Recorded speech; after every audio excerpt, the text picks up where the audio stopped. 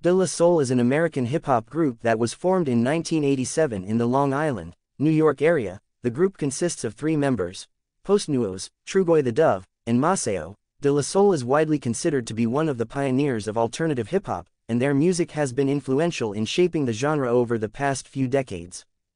De La Soul's music is known for its eclectic and playful style, incorporating elements of jazz, funk, and soul into their hip-hop sound. Their lyrics are often introspective and thought-provoking, touching on topics such as social justice, personal growth, and self-awareness. The group first gained recognition with their 1989 debut album, 3 Feet High and Rising, which was widely praised for its innovative style and imaginative lyrics. The album was a commercial success, peaking at number 24 on the Billboard 200 chart and earning critical acclaim from music critics. Since their debut, De La Soul has released several more albums, each of which has been met with critical acclaim and commercial success. Their impact on hip-hop and popular culture has been far-reaching, and they continue to be considered one of the most innovative and influential groups in the genre.